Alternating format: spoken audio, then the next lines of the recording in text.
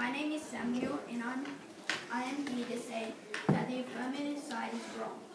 What about all the world's problems, such as deforestation, war, and climate change?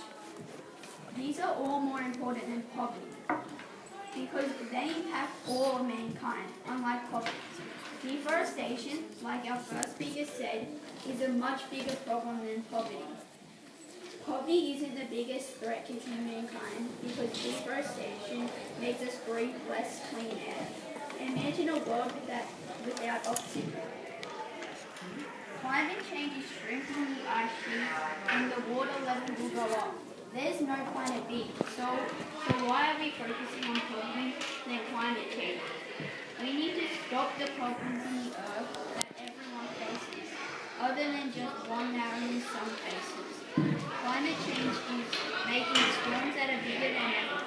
There have been wild cyclones, huge tsunamis all around the world.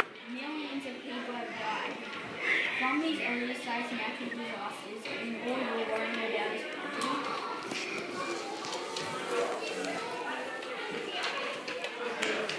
Imagine you are a penguin in the Antarctic and you are on a big block of ice with no food and nowhere to go.